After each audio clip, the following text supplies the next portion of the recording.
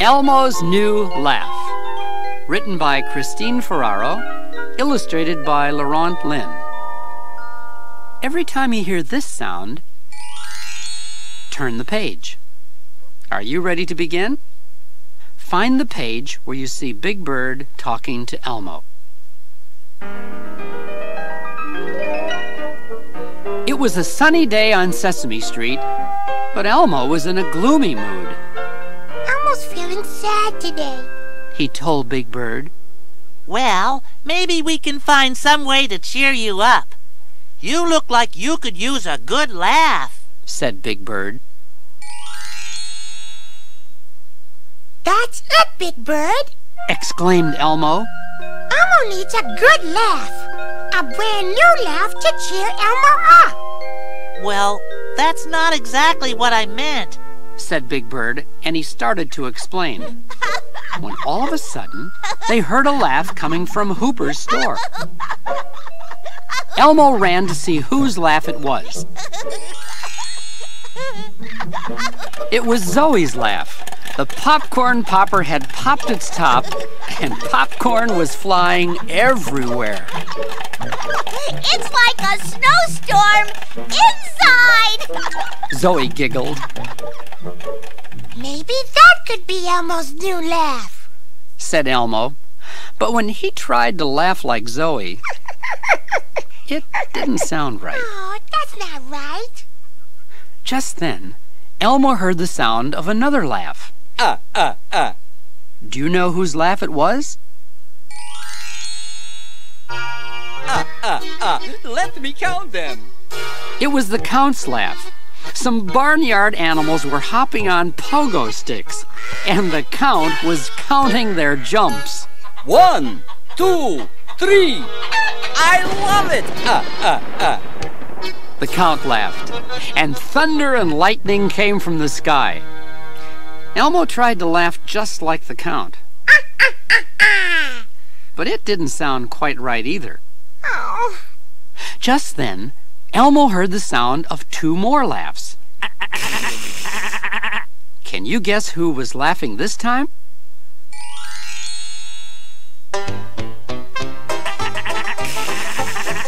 It was Bert and Ernie. There was a honker, ducky, dinger, jamboree going on in their bathroom. Elmo tried to laugh like Ernie and like Bert, but he just didn't sound like them. Elmo needs to find a new laugh somehow, he said.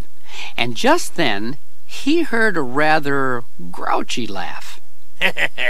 Can you guess whose laugh it was? It was Oscar's laugh.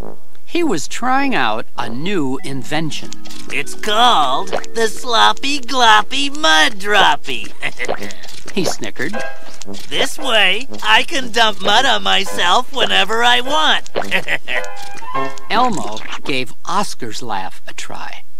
Oh no, that's not good either, he said. And just then, he heard the sound of yet another laugh. Do you know whose laugh it was this time?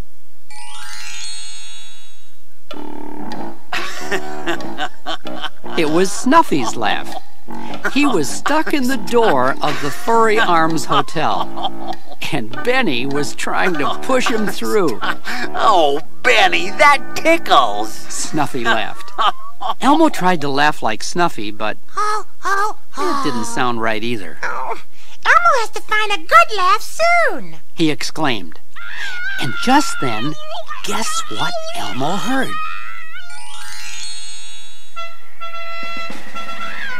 It was Super Grover, flying high over Sesame Street. Only he wasn't laughing. He was coming in for a crash landing. Look out below!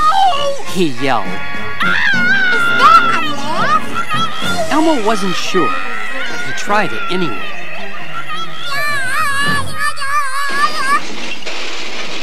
Elmo is beginning to think Elmo will never find a good laugh. I am fine. Do not worry, folks. Next, Elmo heard Telly laughing. Telly and Rosita were playing dress-up, and a monkey was stealing part of Rosita's costume. Hey, Rosita, that monkey is eating your hat! Laughed Telly. Elmo's going to try one last laugh, he said. But when Elmo tried to laugh like Telly, it didn't sound right either.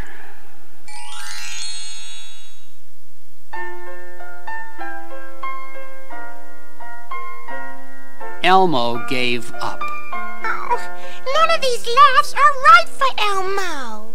That's because none of those laughs are Elmo's laugh, said Big Bird as he finally broke through the crowd.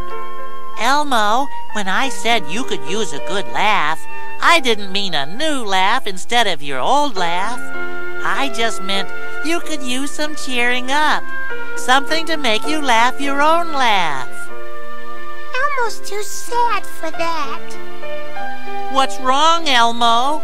Asked Big Bird.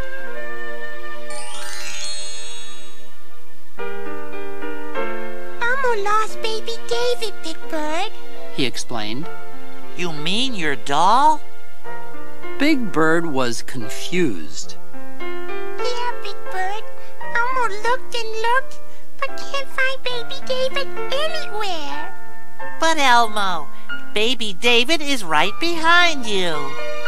Elmo spun around, but he still didn't see baby David anywhere. He's right here, Elmo, in your backpack, Big Bird exclaimed. Elmo was so surprised. You mean baby David was there the whole time?